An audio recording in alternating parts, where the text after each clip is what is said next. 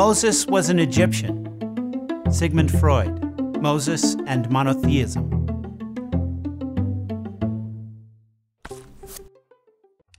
Welcome back. We missed you.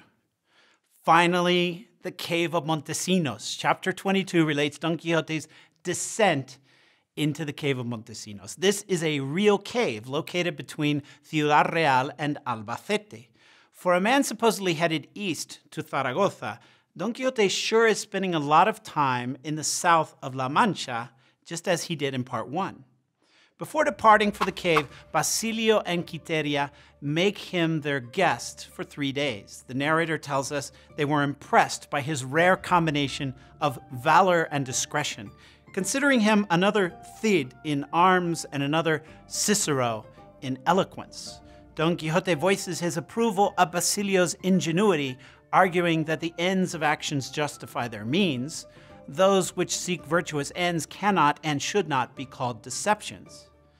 But then he has words of advice for Basilio about the importance of acquiring wealth to keep his wife content. Lord Basilio should quit exercising his particular skills, for even though they were winning him fame, they won him no money, and he should attend to acquiring wealth by licit and industrious means. There is great irony in such advice coming from an hidalgo who cannot manage his own estate. Don Quixote then gives wise, if paradoxical, advice about how to avoid jealousy. It was the opinion of a wise man, whose name I forget, that there was but a single chaste woman in all the world, and he advised that each man should think and believe that single chaste woman was his own, and in this way, he would live happily. He even says that to this end, a woman should keep her adulterous behavior private. Women's honors are damaged much more by public indiscretions and liberties than by secret transgressions. Did you know? The Renaissance period witnessed the birth of the modern debate over the equality of the sexes. Sancho then mutters to himself that his master is a know-it-all. What a devil of a knight-errant you are, for you know something about everything. When Don Quixote asks what he just said, Sancho claims he was just talking about his wife. I was merely saying to myself that I wish I had heard what your grace has just said here before I got married. On the one hand, this is a modern and funny exchange in which Sancho avoids responsibility for his insult by vocalizing another line of inquiry that distracts Don Quixote. On the other hand, the insinuation is that Teresa has been unfaithful to Sancho. Don Quixote confirms this latter idea. Is your Teresa so bad? Sancho then confesses, she's not as good as I would like.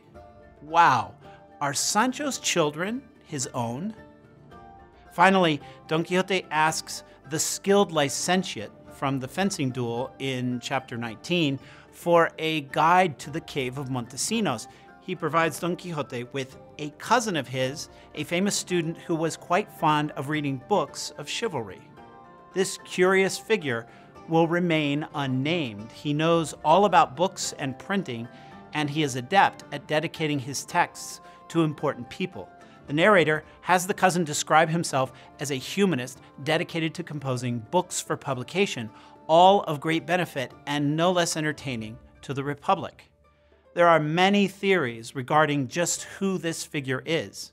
On some level, however, he is a comedic parody of Cervantes himself. He composes seemingly useless and superfluous books. He is currently working on one called The Metamorphoses, or the Spanish Ovid. This echoes Cervantes' description of himself in the 4th introductory sonnet of Part 1. What is the name of the literary project of the cousin who will be the guide for the adventure of the Cave of Montesinos?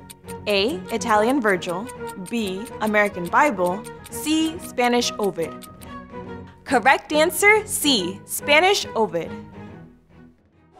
Finally, hinting at both Sancho's symbolic ass and Teresa's infidelity, the cousin rides a meaningful beast with a multicolored saddlecloth, a pregnant she-ass whose pack saddle covered a brightly colored mat, or sack. That's all for now. We hope you will tune in and watch our next video. If you liked this video and want to continue learning more about the knight-errant Don Quixote de la Mancha, you can subscribe to our YouTube channel here. Also, you can enroll in our free online course on Don Quixote by clicking here.